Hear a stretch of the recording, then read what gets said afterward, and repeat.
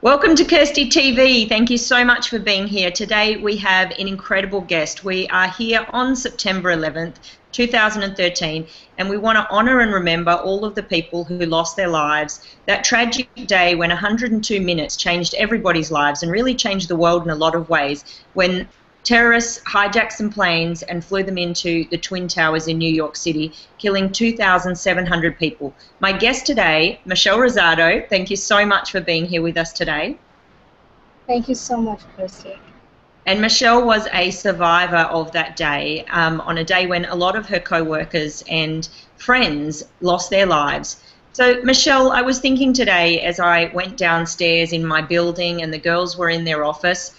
They're these young, vibrant, beautiful girls in their early 20s just going to work. And for you, it was a lot like that on that day, wasn't it? It was probably one of the most beautiful days I've ever seen in New York City. There were times where in Manhattan you never saw the sun, mainly because everybody just so focused on getting to work, not even realizing what the environment looked like. And it just turned out that it was almost like Indian summer, where it was probably 78 degrees in the morning. It was so vibrant. Everybody was looking forward to spending time with their relatives or spending time in the World Trade Center as tourists would do most of the time. And that morning seemed to be very poignant because I didn't really have to be at work that early. I showed up at work at 8:30 that morning. I was working on a presentation for the UN, and I was asked to come in at 8:30 that morning instead of the regular 9 o'clock. So when I came out of the subway and approached the building, I was tempted to go back into the subway station and play hooky. Probably just go to the beach, hang out with my friends. But I knew that I had to go to work, so what I did was I ascended, like everybody else did, up in the elevator to the 95th floor of Tower 2. And so when you went to work that day, did you feel any different? Was there a premonition of any kind? There was no premonition that day. But what I did notice was that everybody that I worked with, that I knew would be there early, always had a camaraderie. Everybody who worked at the company that I worked for, Fiduciary Trust, we all worked so well together. We were like a family because there were only 850 of us that occupied only a few floors of Tower 2. So we had so much to give to each one of us, to each other. And when I got to my desk, I worked for a team of 4 people, and I was the first one there. And I said to myself, this is great. I have a couple of, I have a few minutes just for myself. I can drink a cup of coffee. I can go downstairs. I can just have time for myself. And about 8:35 was when my ex-boyfriend called me at the office. And I had broken up with him about a month before then, and I was annoyed. I remember saying, I don't really appreciate you calling me. I have a busy day ahead of me. I knew I had a presentation to do for the UN. I was very excited to work, and I practically hung up on him. And looking back, I knew that that was somewhat rude. But in retrospect, I realized that whatever happened after that was going to change everybody's lives, and I knew that it was okay. As soon as I hung up the phone, I heard the roar of an airplane engine. I got up because I had a feeling. I said, why do I hear an airplane? Even though we were 95 floors up, we never heard an airplane engine. The next thing I knew, I felt the energy of a plane, and it crashed into Tower 1. The glass in my office shattered to the floor. I looked behind me, and I saw flames, and people were just screaming, everybody get out of the building. I grabbed the 2 most personal things. I took my briefcase and my purse. I ran to the nearest staircase, and my coworker Lori grabbed me and she said, "You're taking the elevator." And I said, "No, because in usual times you never take the elevator in an emergency situation," because I thought that a plane must have hit our building for the building to be shook like that. And so she dragged me into the elevator, and she and my coworker Andrew descended to the 90th floor. The 90th floor was filled with people who worked for human resources. Some of the IT people, the computer people worked there. And when the doors opened, I thought that people would just run in. And unfortunately, what I saw were people on their cell phones screaming. They were saying, I'm still here, but I don't know what to do. And nobody got into that elevator. So when the doors closed, there was a feeling of enormous guilt. I said to myself, how can people not want to go? The next thing I knew, we descended to the Do you think 78th. that they didn't realize how serious this was at that point? I'm pretty sure that's what it was. Even though they were frantic on the phone, I didn't think that they had a feeling of, well, what was going to happen. Secondly, what really was going on in the upper tower. So we descended to the 78th floor, and that's where the main elevator bank was. And I just saw people, hundreds of people running to the elevator. And as soon as Lori and I ran into one of the elevators, people were shoving each other in there so badly that someone said, okay, that's enough people, that's enough. So I still saw people in that elevator bank scrambling to get on other elevators. And usually the trip from the 78th floor to the lobby had to be maybe about 8 minutes, I believe. It felt like 15. So there were a lot of people who wouldn't have been able to get on elevators in time, because between the first tower being hit and the second, it was only 15 minutes, wasn't it? Right. And really the time for this to have impacted, you get in the elevator and get downstairs. It was very close. Because when we got out of the elevator into the lobby, the first vision of what the devastation was, when I looked to my left, there were pieces of office papers, there was computer equipment, a big, huge chunk of steel was burning on the ground. I saw Lori as she just ran out onto Liberty Street, and then my boss called. Well, actually, I called my boss, my manager. She was working from home, and she said, "What's going on?" I said, I think a plane just hit the World Trade Center." So she didn't know. Kirsty, I think when something like that happens, most people were either at home or they were trying to find their way to work. So a lot of people were just not clear as to what was going on. And as soon as I walked out of the building with my coworkers, I heard the same exact sound, the roar of the second plane engine. And I watched as the second plane crashed into Tower 2, into the upper floors. What's it like to see? I mean, that must have just been so surreal, because it'd really be like something out of a movie. It was, well, when you look back at the footage, it almost looks like one of these Hollywood movies that you see people, frantically trying to get out of people's way, explosions, and that's really how it was. I found myself at a place where I just didn't understand what was going on anymore. I didn't see anything that felt real to me.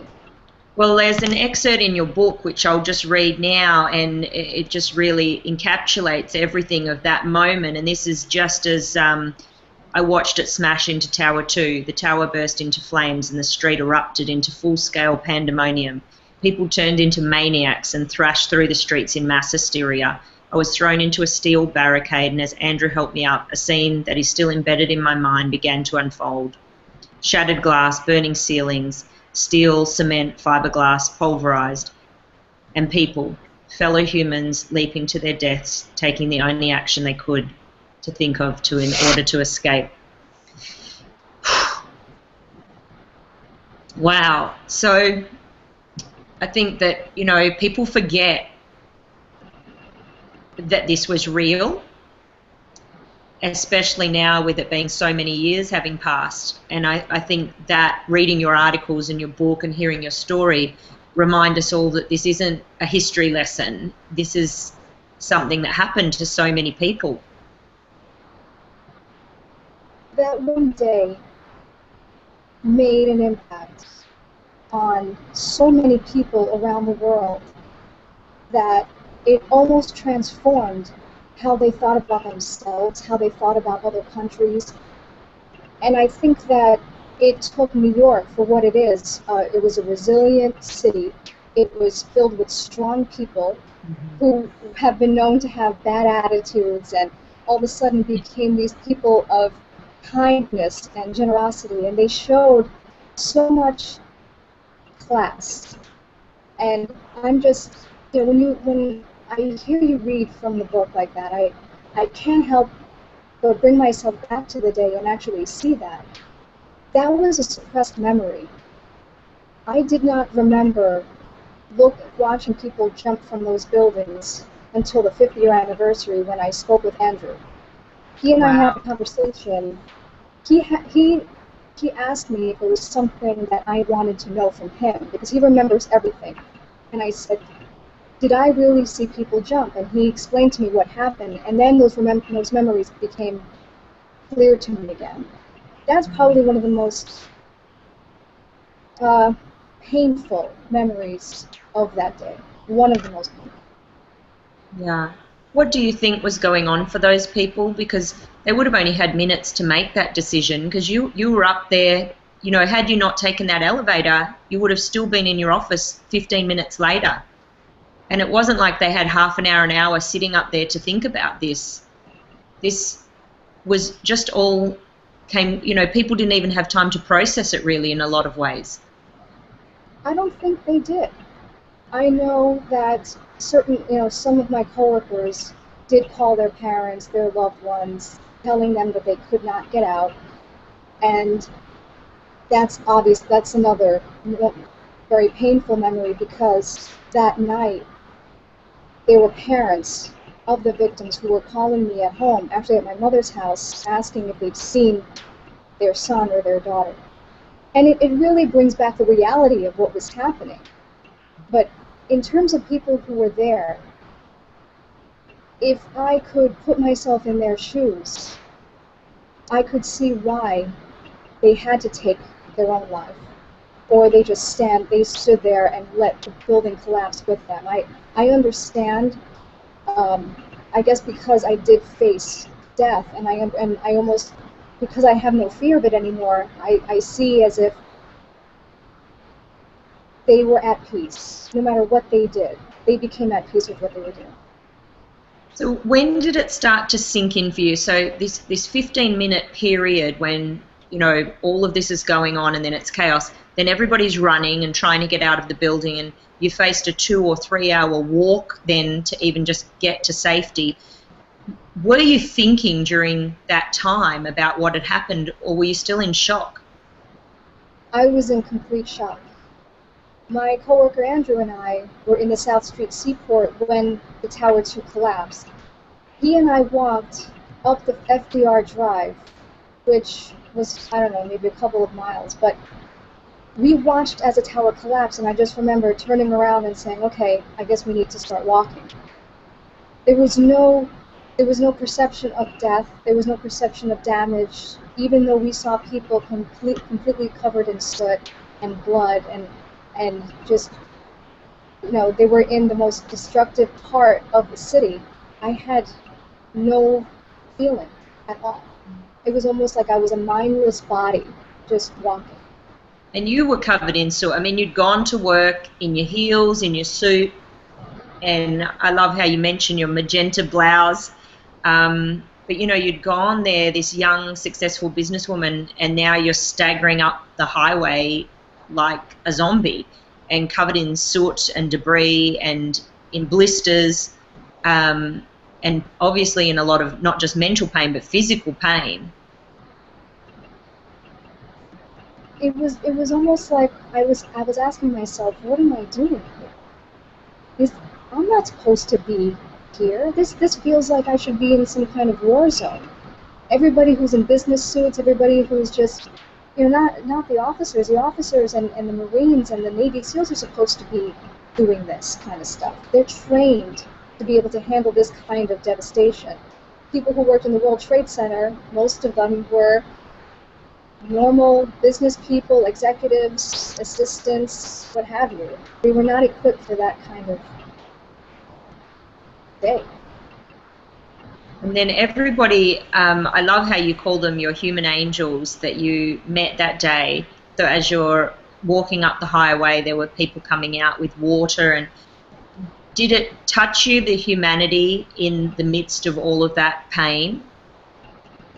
Having watched them give us cups of water, the tears started to come, and just for a moment, because I realized that Andrew and I were not running a marathon. We were not running with sneakers and these great people are waiting for us at the end of the finish line.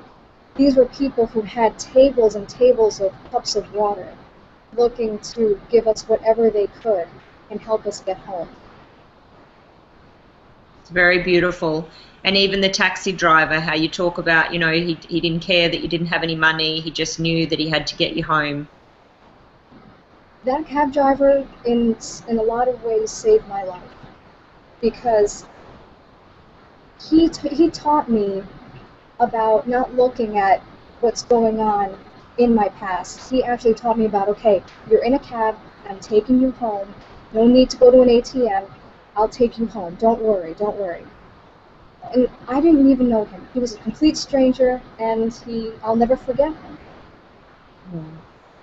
I think that's the beauty in, there's a huge part of it that I think all of us struggle with. How can other human beings do this to another human being? And when that's happening for us, we need these moments of humanity to remind us that it's not everybody, it's not the whole world, hasn't gone evil.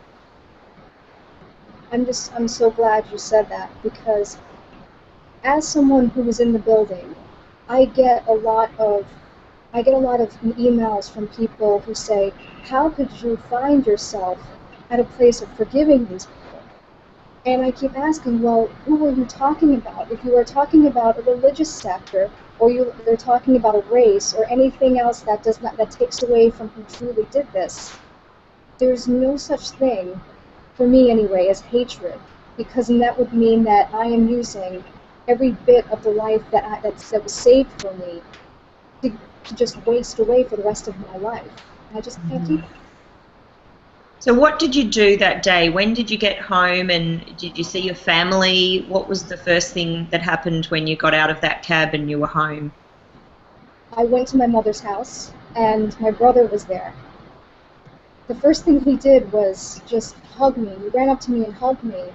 And it took me a minute to realize what he went through, and I had no idea what happened. But at 10:30 that morning, my former coworker called him at my mother's house and said, "What are you doing? Don't you know where your sister is?" And my brother said, "What are you talking about?" He was asleep. He was partying the night before in college, and he was just, he didn't understand. And as soon as he turned on the TV, he saw the second tower collapse. And the first thing he saw was, the thought that came to him was, I need to plan my sister's funeral. Gosh. Yeah, there were a lot of loved ones, I'm sure, that struggled for hours and days, some of them not knowing whether or not their loved ones had made it. So that day, you're home with your family. Could you get to sleep? I went to sleep at about 1 o'clock that night because I was getting calls from family members of my coworkers up until about 11:30 or midnight. And I remember just sitting at my brother's room, just saying, I guess I don't have work tomorrow. I guess I don't know where I'm going to be living anymore, because I had an apartment in Manhattan, and it was nowhere near the World Trade Center, but I had to get out of there nevertheless. I felt like I need to start my life over again, quickly. And when you woke up the next day, did you remember what had happened? When I woke up about, I'd say 11:30 in the morning. I woke up in my brother's room. I didn't remember where I was, and the TV was on, and I saw the footage. My brother came over to me with a sheet of paper and said, "You need to call these people." And I said, "Who is it?" And he said it was a port authority. You need to be accounted for. And I don't even know what that meant. So I called, and they said, "Michelle Cruz?" And I said, "Yes." And they said, "Well, you're accounted for." Like I was, like I was in a war zone, or some kind of plane crash where they're trying to look at the names of the manifest and seeing who survived this. It was just complete mayhem going on in my mind. When did it sink in that so many of your co-workers hadn't made it? Day after day, from the first day up until the second week, more and more of our friends, and I say our because my best friend Jennifer was also in the building, and she and I had a lot of close friends together, and we just noticed how for every single day there were more and more people who decided to stay at work, and Heartbreaking. yeah. So did you start to go through survivor guilt, post-traumatic stress? What was going on for you as those days started to pass? Well, immediately after September 11th, I started to feel survivor's guilt. I started to say to myself, why is it that I took the elevator and I survived while people were taking the stairs like they should have in an emergency situation and not make it? Then I started feeling, what is so special about me? There's nothing that I've done. I haven't changed the world. I haven't done anything that could impact the lives of others. Why is it that special people had to go and I had to stay? Now what do I do? It was pretty much all about ego. Just saying to myself, oh, why is it, why me? Why is it me? Yeah, I imagine it would be really hard, especially when you know those people and you've seen, as you say, people left on the platform knowing those elevators weren't going to get a chance to refill and take anybody else. But as the days went on, I think part of the additional trauma with any event like this, I mean, even like the Boston Marathon, the killings in the movie theaters, when something is so publicized in the media, it's almost like you have to relive it minute by minute, day by day, for weeks on every news channel possible. Was that hard for you to be seeing this again and again? I wish I could say it was hard, but it wasn't at first. It was almost as if I was watching the footage over and over and over again to remind myself that this was real. In fact, I found myself walking around the streets of New York purposely bumping into people because I wanted to feel that I was still alive. So the reality of the reality was I needed to see the footage, not the horrific footage of people jumping or anything like that, but just knowing that yes, my job is not there anymore, and I have to face what is right now. Mm-hmm. So it's almost like you were trying to fit it into your head so that it would comprehend that this was real. Exactly, because if not, I would have found myself it would be harder and harder for me not to dwell in that past. Were you having nightmares in the beginning? I had one recurring nightmare, and this is something that I've never shared, and I think it's important because many people who have been at war or have been through some kind of traumatic experience like this have post-traumatic stress disorder and nightmares. There was one recurring nightmare that I thank God I don't have anymore, and this is part of the survivor's guilt. My nightmare was that I was trapped. I was actually tied to a chair on one of the floors. I think it was maybe the 98th floor. While the walls were burning, I was tied to a chair, and I'm watching as my coworkers who died are able to escape, and I was left. Now it's the vice versa of people who don't go through this, and they're saying, well, I'm so glad I'm here, but I'm having dreams as if I'm wishing that I was the one who died. Yeah. And I think that, as you say, it's important for people to understand that's what post-traumatic stress disorder does and survivor's guilt does, that you start to question everything. I mean, I can't even imagine, but it's like it shatters everything in your world. How do you trust that you can go to work again, that you can go to a movie theater again, that you can go to be safe anywhere when something like that's happening in our schools and our workplaces? How did you struggle with that afterwards? Well, when I started going back to work again, it wasn't until 2 weeks after it happened when my manager, who was in California at the time, said, I need you to go down to Fort Lauderdale to handle disaster recovery. The first thing I asked him was, what floor is it on? And he said it was the first floor. I said, okay, I'll do it. So you weren't able to go in buildings for a while, in elevators? It was difficult. When I was working in Fort Lauderdale and I was asked to go to the third floor, I was looking for the nearest staircase, and it took me a while. So were you having panic attacks?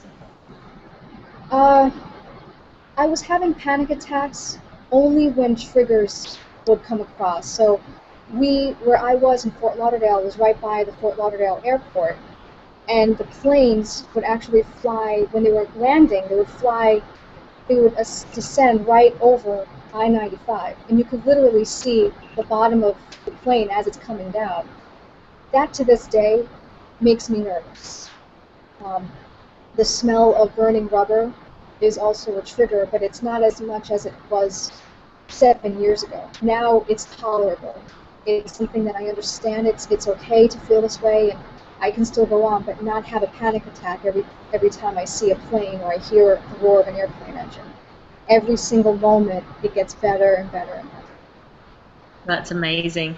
So how have you been able to work through those triggers? You know, is it recognizing them to begin with, or what's been the way to kind of stop them from having that deep attachment that causes an anxiety attack?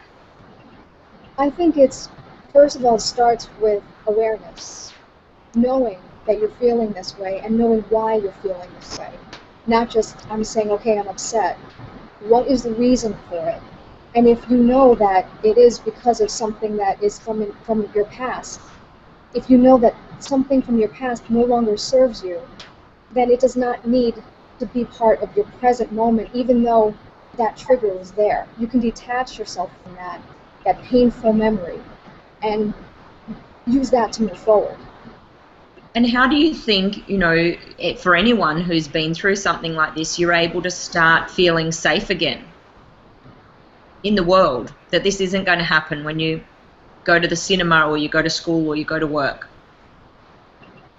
You know, when that horrible thing happened in the movie theater, the first thing I thought of was September 11th. Not because of the acts, but because of people scrambling around, frantic to get home. But then I stopped myself, and I said, if that moment in time is going to dictate how I live my life, then there's no way to live that way. I have to see myself at exactly where I'm supposed to be, and embracing every single moment that I'm here. Yeah. And so in terms of being able to move forward, when do you feel like, because obviously there was a strong period of time where you were having these anxiety attacks, and I remember reading that the first year anniversary was a real trigger for you where a lot of repressed memories came back up. I was actually working that day, and Randy, my husband now, he was my boyfriend back then, actually, no, we were engaged, actually. We were in the lobby had a deli, and I'm walking out and I see the newspaper, and it said 1 year later, and it showed the World Trade Center before, not during the attack, and that was the trigger. It was almost as if everything came back, even more so because more memories started to emerge. Yeah. Yeah, it's interesting because I went to the Trade Center once, many, many years before the attack, and I was young and a tourist. And a lot of people used to visit the Twin Towers. They were such, I just remember this sense of it being so majestic and so beautiful that it's even strange that to me, that a place that people used to go to see out of all the places that you go in different cities, and they were just buildings. It's not like it was a tourist attraction per se, but it was in a lot of ways. And there was this beautiful, majestic energy there. And now it's this place where something so tragic happened. And you know, many New Yorkers knew about the World Trade Center.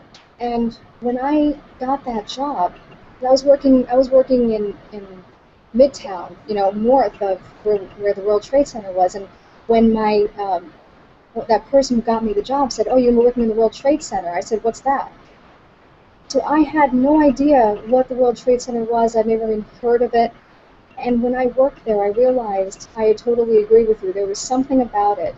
When you first walked in the lobby, there was a mall right in the lobby, and there were the flags of every single country aligned right along the lobby walls, and it was a place where people just were drawn to magnetically. And of course, they had Windows of the World that was up on top, and I had one of the best times working there. So do you try and remember the good now? I do. I just remember knowing that the people who I was friends with are present with me when I do my speaking engagements, even right now. I can almost feel their presence, and it comforts me to know that I can find my way to forgiveness, knowing that even though they're gone, they can be present in me somehow. Well, and is that something that's been important for your healing, to almost make a meaning out of it and to find a way to have them with you in a positive way? I guess it's in everything that I do. If I'm talking to a client and they're looking at themselves and saying, why does it have to be so bad? There's always an answer. There's always something that I can think of, and I'm not saying that to brag, I just know that through forgiveness and through awareness, that people can do whatever they want and feel vibrant and feel alive if they just look beyond who they are. Well, I mean, what's the alternative? The alternative is that you stay with post-traumatic stress disorder, anxiety and panic attacks every day for the rest of your life, and you're miserable and you have survivor guilt. That's no way for anybody to live, especially somebody as vibrant and beautiful as you with so much to give.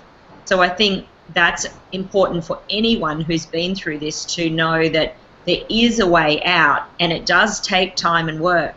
But if they're willing to do that work and they're willing to not numb the feelings, and because in a lot of the ways you have to feel what you're feeling, you have to talk about it and surround yourself by support and community. I always think of healing as like a big jigsaw puzzle. And if you were to think of one or two big pieces to that jigsaw to your healing, what would those key pieces be? That's a great question. I think it's surrounding myself with people who not just are like-minded, but know enough about themselves. Those are the people in my life, like my husband Randy. He was the person who listened to me when I was talking about my trauma and everything else. Those types of people, when they're there for you, those are the pieces of the puzzle that complete the healing process. And also looking within yourself and finding the strength within yourself to be able to speak about. Yeah, I think that's a really profound one, that knowing that you are strong enough. A lot of people think they're going to just collapse into the grief and that they're not able to cope with it, but we are always stronger than we believe. And in my studies, I've realized that every time I have broken down, and every time that I've said to myself, I can't go on anymore, I can't feel this pain anymore, I realize that that's not me talking, that's my ego. My ego is completely consumed with grief, and here I am present, knowing that we're all one, and we're all part of humanity, and there's nothing that can ever change that. Yeah, that was a moment when I was reading through your book, when you talked about how you were all walking together, leaving the site just after the second tower had been hit, and you're walking with thousands and thousands of people, almost like a band marching, but you're all covered in soot and debris. But you had this sense, this wordlessness beyond words, that you were all one in this together. And I think silence is profound, because none of us spoke to each other at all. But we just all knew that we had to get somewhere. We all had a mission, and we were all determined to get home no matter what. I think that's one of the things that about that day that makes me understand how important it is to love humanity Yes. Yes. And there would have been a lot of people, I imagine, that didn't know what to say. I talk to a lot of people who've been through cancer and rape and different things, and their family and loved ones, in a lot of ways, don't know how to relate to them or what they should be saying to comfort them. Did you find that after the attacks with any of the people around you? I did, because I wasn't in New York. I had moved down to Florida, and the number one statement that I get is, I've never met anybody in the towers who Wow. were in the towers that day.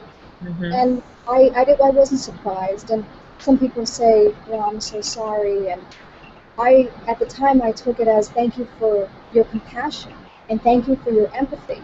Now, when people say I'm sorry, I say, I understand and thank you. Because I know that without that day, I am not the person that I am right now. What has been the greatest gift that's come from this tragedy for you in who you've become?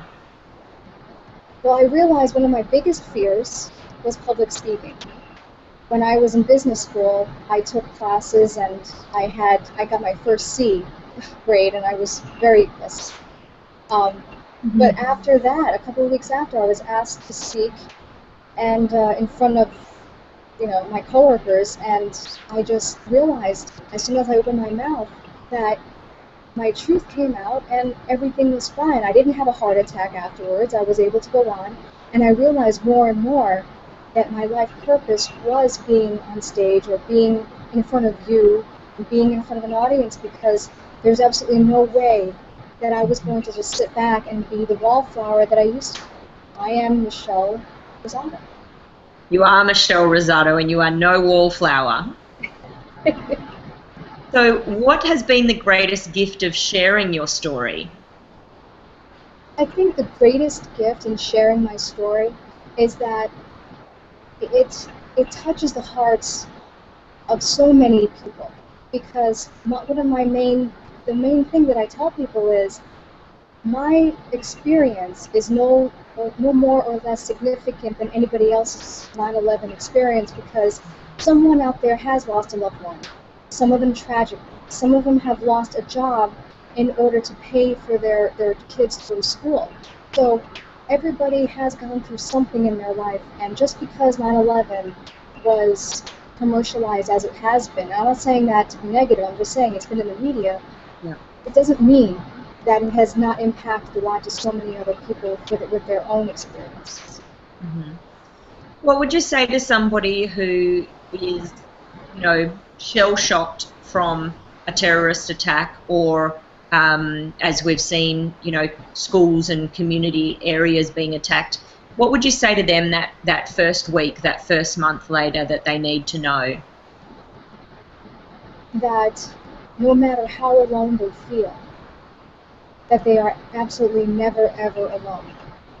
And I would ask them, who in your life is the closest person that you know that would just be here for you, not tell you what to do, not advise you as to what you need to do to get over it. Someone who just listens. And what do you think is important for them to understand in terms of, when your whole world shattered, you thought you could trust going to community places or work or leaving your kids at school, when that's taken away from you, that idea of safety, what is there that people need to hear to start feeling that they can trust again? Or can you? I don't think that there's anything I personally can say to anybody who is fearful, because I believe that fear comes from ego. I feel that when people consume themselves and engulf themselves in what the media is telling them, that brings fear into their lives, which ultimately can happen in their own lives if they're not careful. Mm-hmm. Because it's all about what not attract, but what you see yourself becoming. So does this come back to your point that you felt that you weren't going to let somebody else control how you lived? You weren't going to let it make you fear doing everything in your life? So is it a choice? It is everybody's choice. I believe that everybody lives by their own free will, but if you're not careful, you can let someone else determine your destiny. Yeah. It's a hard thing, though, when the truth is that you were no longer safe at work after that happened. So it's not a fantasy, it's now a reality. So how did you make sense of that? How did you feel like you could go to work every day and accept the fact that this could happen again? Well, the one thing that I focused on most during that time, because I started practicing yoga and meditation back in 1999. So the skills that I learned, I brought into when I finally found myself desperate. I thought I needed therapy. I was going through a very tough time in the 1-year anniversary, and then I realized that I just want to go back to the source. What is it about me that can calm myself, and what do I have to do to make this happen? And that's when I started to do yoga. Yoga and meditation helped me find out who I really was. Beautiful. So what would you say if you were talking to young Michelle Rosado? There's a beautiful photo of you at your desk 5 days before the attack. If you were talking to her then, 5 days before, and you had anything you could say to her about the coming weeks that she was going to have to go through, what would you tell her?